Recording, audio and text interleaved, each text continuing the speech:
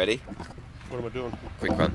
Oh, okay. I mean, James Victor, and he's got plenty to gloat about, really.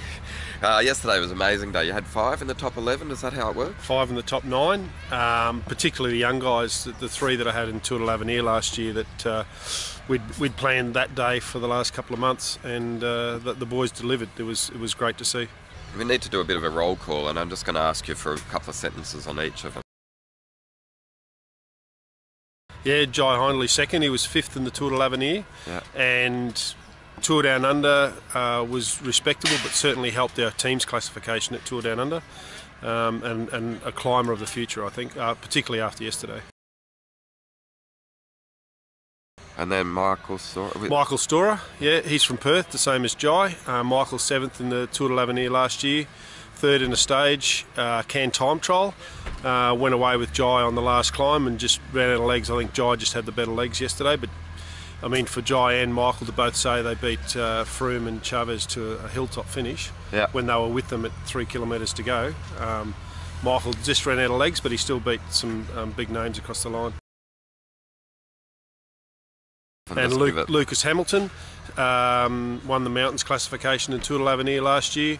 Certainly a rider of the future and a great little rider. Probably held back a little bit yesterday and knows that there's still opportunities to come this week, but that rounds out the 3 young guys. Yep. All right. I mean, it's a different racing in January to July, so we understand what's going on. We understand the dynamic. Question. But you've got to take advantage of the situation, don't you? Yeah. And I've talked to the guys about that, and we've talked as a group about that. These guys, Chavez, Froome, Gerrans, even Damien Housen, they're not in Tour de France form at the moment. No. And they've come to our backyard to race, and these guys have known, the young guys have known for the last couple of months to be ready for how hard the Sun Tour is this year. The terrain is harder than Tour Down Under, and they had the opportunity to measure themselves against pure World Tour competition. And now there's only 2 World Tour teams here, and they're in really good race form against Tour de France contenders that are still in their building part of the season. So it balances everything out, but we're in our backyard, and the guys have really taken the opportunity with both hands and made the most of it.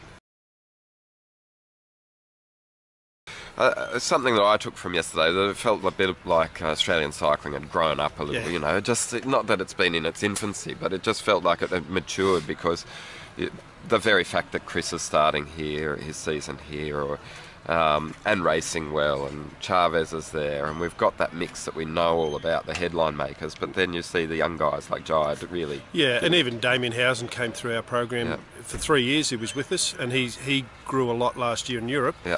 He had a decent crack at the Sun Tour last year, but I think the team's repaying him now for what he's done for the team in Europe, and he's got good form at the moment. It's not Tour de France form, but he's in really good shape and deserved that win. But as a whole, I think the guys have grown a lot in this block of competition to show what they have got at this level. And I think, you don't see our guys, because they're in Europe a lot, and you read stories about l'Avenir and go, the Australians are going, well, how hard is the Tour de l'Avenir? Well, these 3 young guys that have stepped up at Tour de l'Avenir now, you can see yesterday what their qualities are against international competition.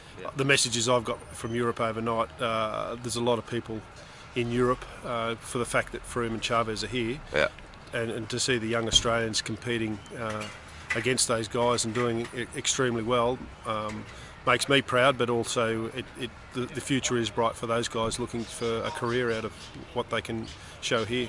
Well, thanks for a quick overview. No worries, Rob. Cheers.